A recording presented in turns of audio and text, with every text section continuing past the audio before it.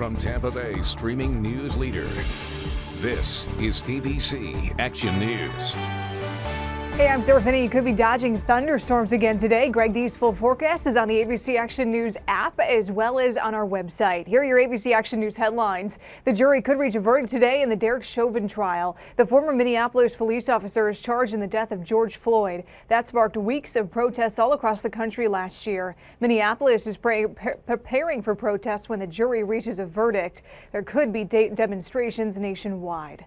Florida's governor signed a new anti-riot bill into law yesterday. The harsher new rules took effect immediately. It creates new criminal offenses and increases penalties for people who commit violence during a protest or march. Supporters say it's about cracking down on violent riots, whereas opponents call it unconstitutional and a way to undermine First Amendment freedoms by making it easier to arrest peaceful protesters. The law also allows people to sue local governments if their property is damaged during a riot and imposes tougher penalties on people who tear down historical monuments. The Tampa Greyhound track site will resume administering first shots of the Pfizer vaccine today. That site was giving out one-dose J&J Johnson & Johnson shots, but it stopped after the CDC began looking into reports of rare blood clots. You don't need an appointment to go to the Tampa Greyhound track site. It's open from 7 a.m. to 7 p.m.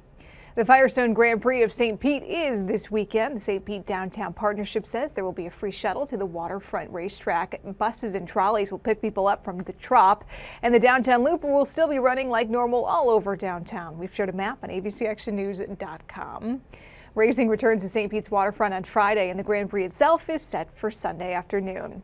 Remember, local news is streaming 24 hours a day on our streaming news channel. You can find it on Roku, Amazon Fire, and Apple TV. Just search for ABC Action News.